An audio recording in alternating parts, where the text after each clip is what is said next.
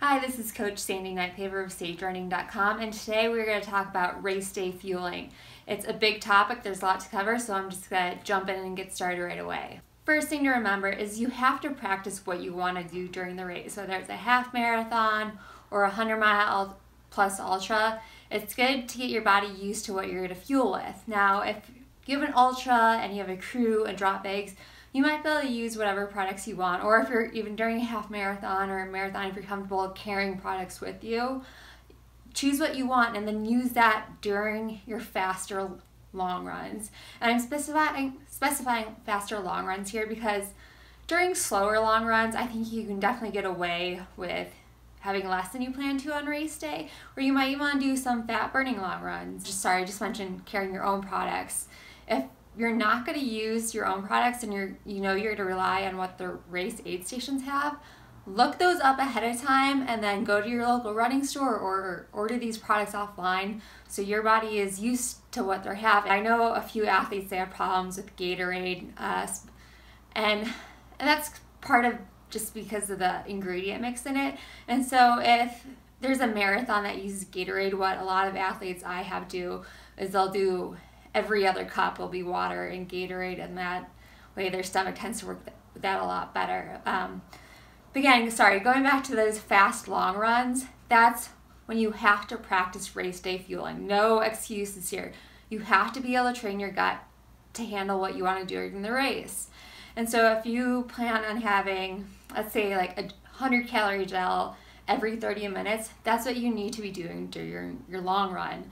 Or if you want to do the sip and nibble approach, where you just kind of like sip fluids and water, or sip fluids and then maybe just take a little bit of gel here and there and still add up to like 200 to 300 calories per hour, do that. But again, like, you have to have a plan set up well before the race date so you can actually practice this during your long runs. It may take a couple tries, so don't wait to the last key long run before the race to do this. Practice early on. Start getting your body used to it. You can train your gut. Studies have started showing that, but you can't train your gut if you're not doing it. I actually mark that out for athletes in their training plans on when I want them to start practicing race day fueling, and you should do that for yourself as well. I also mentioned 200 and 300 calories per hour. I say that specifically because studies have shown that's what most people can handle during a race.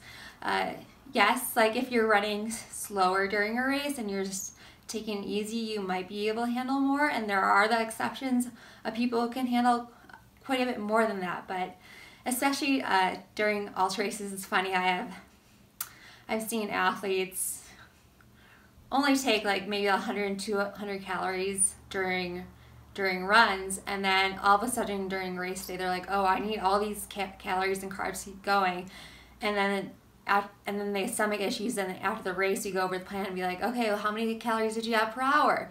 And I found out like the first hour or two they have 400 to 500 calories, and of course your stomach's not ready for that. Again, there is the exception during longer races where you're going slower and maybe your body can handle more. Or maybe people are even like walking during hundreds or ultras, and yeah, then in that case your body might be able to handle a lot more. But until you actually feel hungry, I would stick with that 200 to 300 calorie plan unless you know for sure you can do more. And then even the first hour of the race, your body has plenty of carb stores to go without calories that first hour. And so for a lot of people, just to play it safe, I'll suggest only doing maybe 100 to 150 calories that first hour to give your stomach a chance to get into the speed of the race. And another really important thing to remember about digestion is when it's really hot out, your body is going to have more issues. Maybe not more issues is the right word, but it is more difficult to start digesting foods just because of the heat. Your body wants to use all that energy to cool you off, and so there's just like not as good blood flow going to your stomach. And so during hotter races, please keep in mind, like, if you can have solid food during long runs and training, you might not be able to get away with that during a hot race. And so you need to be really paying attention to how your body is feeling and how your stomach's responding. And going back to the sip and nibble approach, when it's hot out, I always strongly suggest that. Another point I want to bring up is when you have your race day nutrition products, actually look what the products recommend to do, whether it's the timing of the products or what to take with it. An example of this is pretty much any gel. Gels are very highly concentrated, and the majority of the gels are meant to be taken with some sort of fluid. And so you really want to be careful with that, because if you're just consuming this highly concentrated product, your stomach's probably not going to like it. But if you mix it up with some fluids right away, it's going to be much easier for your stomach to handle and to get that energy going so you can actually use it. A really important thing I want to bring up is hydration. If you're dehydrated, you're more likely to have gut issues. And one of the issues with dehydration, and you may have heard me say this before, is dehydration feels a lot like bonking. And so sometimes people be dehydrated, they're kind of like at their calorie intake per hour, but then they're like, oh, I'm bonking, and then start taking more, and then it just exasperates their gut issues. So be very careful about staying on top of hydration. And it's also important to test out an electrolyte drink before your race. And I've seen another big mistake I see is people have their electrolyte drink, and all of a sudden race day they start downing salt tabs, and they're getting way too much sodium, and they're just going to puke up all the fluids because their body can't handle it. And so that's a really big thing to consider too. I personally use Tailwind, and it's all the electrolytes I need, and I know if I took any more sodium besides that, I would not feel good. And so that's something you really want to look into. Another thing I want to bring up is fructose malabsorption. This doesn't apply to everybody. Some people are more likely to have this issue, and a good way to tell is if you kind of like on your calorie per hour schedule during a race, then you get to an aid station and you take a piece of watermelon or have a drink of pop, or just another really sugary product. And even though it wasn't that many calories that you took in, you just start puking a little bit after the aid station, that might be something you want to look into. Fructose malabsorption, it's a whole other issue, and I don't want to go too much into it for the sake of the length of this video, but if that kind of like set an alarm off in your head and like, oh, maybe I have that, please go look it up right after you finish watching this video. Another thing to be cautious of during the race is how much caffeine your products have. Now, if you normally have coffee or tea in the morning, I'm in full support of that. But then after that first cup, or maybe two like you normally have with breakfast race morning, you need to be careful with how much you have right away during the race. Just because it can mess up with your digestive system again, and you might find yourself going to the bathroom pretty early on in the race or mid-race, and we want to avoid that, because especially if it's a shorter race or a marathon, like that trip to the bathroom, it might be costing you a PR. So yeah, be careful of your caffeine intake. I personally normally recommend my athletes to not take in a gel or a drink with caffeine until the halfway mark, maybe 3/4 of the way, depending on the length of the race. And so that's just something you might want to consider. And then I'd also just think about like, hey, you might not want to have 2 gels with a lot of caffeine in a row. Just, again, you can play around with it during training, but it's just something to be cautious of during a race and know your body.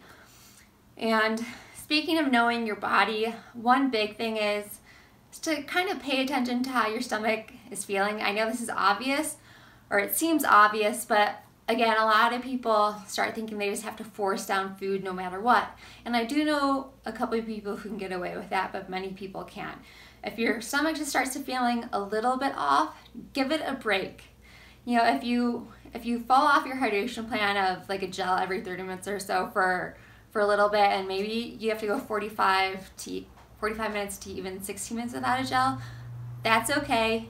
You know, most people, unless you have a serious health problem, you have plenty of fat stores to carry you, and you probably still have some carb stores left. And so let your stomach settle and don't force food, because if you start forcing food, there's a good chance you're going to start puking it up, and of course that's what we want to avoid. Another quick note is that during a race, when you're trying to really push yourself, I always go with really simple carbs like glucose, because your body can digest those a lot easier. There are instances where maybe more complex carbohydrates are okay, but if you're trying to go fast and push at a really hard effort, or it's really hot out, or maybe even if you're at altitude, go for the simple carbs. Be gentle on your stomach and just give it something you can easily digest. Now, we're talking about race day nutrition here, but I do think it is important to look at the week leading up to the race, because a lot of people, you have this idea of carbo loading before the race, but that theory of needing to carbo load is has started being disproven by studies. And the reason behind that is if you think about it, during the week leading up to a goal race, you're tapering, and so because you're not running as much, like your body just already to start like making sure your carb stores are full. And another thing is that as long as you're having a snack with carbohydrates in it after every single run, that's when your body really wants to store carbs or glucose. And so that's really like the main things you just need to consider race week. Like, you don't need to start having all this extra food to make sure your carb or glucose stores are full for the race. And speaking of carbo loading, it's funny, I hear a lot of people a couple of days before the race, they want to have a bunch of pizza or even donuts because they're just thinking carbs, carbs, carbs. But the thing to remember about food like that, like pizza and donuts, is that if you're having your standard store-bought or restaurant-bought pizza or donuts, most of those calories are actually from fat. They're not from carbs, unless like you're making your own like healthy pizza without oil or without cheese, then it's probably mostly carbs. But otherwise it's mostly fat. And those products, if you eat pretty healthy, you might not actually feel very good after eating those products. You might feel a little bit sluggish. Yeah, I'm sure if when you were in your 20s or teenager you could get away with it, but now if you're still doing your pizza routine the night before the race and you start noticing you don't wake up race morning feeling very good, or you feel a little bit sluggish during the race, just consider what you're having the night before the race. I always suggest to have a meal you're used to and you have regularly and you practice before those fast long runs again. And so yeah, going back to like those training fast long runs, like think about what you're having the night before and what you're going to have on race day and what you're going to have as your pre-race breakfast. Like, those are all things you want to practice in training, along with the timing of that. Before a race, I always recommend to my athletes, assuming it's a fairly early start and it's not like an evening or middle of the afternoon start, is to have this isn't early for some people, it'd be early for me, is to have a fairly early dinner, maybe around 5 o'clock. And just to make sure your stomach is fully digesting that before the next morning. And same thing with breakfast the day of the race. Try to have something maybe like 3 hours before the start. Maybe you can get away with 2 hours. And then if you're like me and you typically like having a big breakfast, like for example, I normally have a big bowl of oatmeal in the morning, and then I can run for probably like 3 hours without a problem. And that's just what my stomach is used to. And I learned this the hard way, is I can't have a big breakfast and then assume during a race I can start consuming calories right away. Like, I started having stomach issues really early on a race once when I discovered that. And so personally for me, race morning, I have to have a fairly light breakfast, and I'll have my cup of coffee, and I'll normally do it like 2.5 to 3 hours before the race start.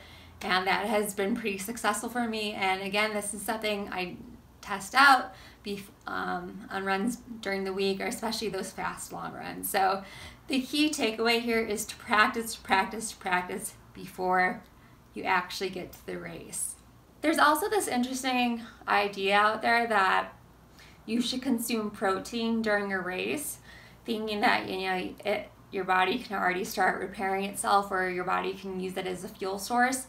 But those things aren't really true. Or if your body's using protein as a fuel source, there's a serious issue there. And it's actually very hard for your body to digest protein as you're in the midst of physical activity. And so if you get to an aid station and you're consuming all this protein, like, just know, like, your stomach might not be able to digest it. Again, if you're going slower, it might be just fine, but that's just one more thing you should consider when going into a race. And, you know, just to restate this, because I think it's important, and I don't know if I said it accurate or extensively enough before, is for those of you doing ultras, stick to your plan and don't start consuming extra calories till you're hungry or anything out of the ordinary until you're actually hungry. And something I see, or I have seen quite a bit, is where somebody will stick to their race plan for a couple hours, and then they're like, okay, I still have a long way to go, it's 100-miler or something, and then they see like a burrito or a quesadilla or waffles or something crazy at an aid station, and they have that pretty much all at once, and then their stomach doesn't feel good for hours. Eventually it might be able to go away, but it could take a long time to recover from that, or especially if it's hot out. Again, your stomach's gonna have more trouble digesting, or even altitude too, people find it harder to eat. So please have your plan and stick to it unless you actually feel hungry or you're getting a very strong sense that you actually do need something more. I know that was a lot to take in. I think that's all I meant to cover right now, although I'm sure people have more questions. And if you do have another question, please leave a comment on either my Instagram under this video, which is at sandynightpaper.com, or underneath the Sage Running Instagram account, which is, I believe, just at Sage Running. And that's where I'm most likely to be seeing your comments and being able to answer your questions. With that said, I really hope you like this video and you have a happy stomach during future races. Thank you for watching. Until next time, keep running wild.